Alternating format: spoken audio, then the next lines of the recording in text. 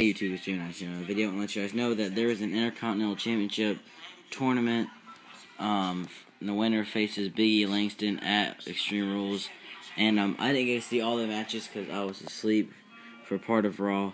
But Mark Henry fought Cesaro, and Cesaro went on to win. RVD fought Alberto Del Rio, and RVD went on to win.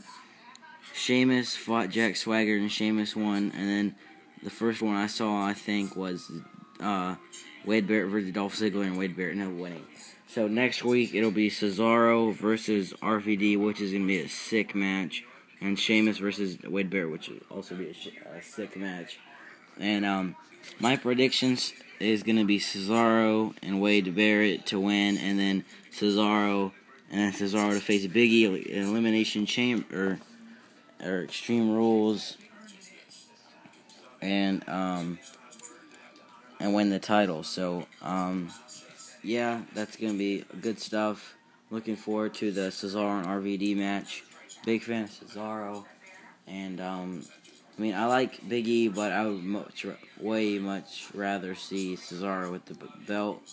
And yeah, so we look forward to next week, see that, and then Extreme Rules to see Cesaro win the title.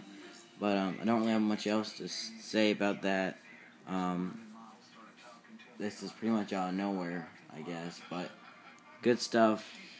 And yeah, those are my predictions. I have Cesaro winning the tournament.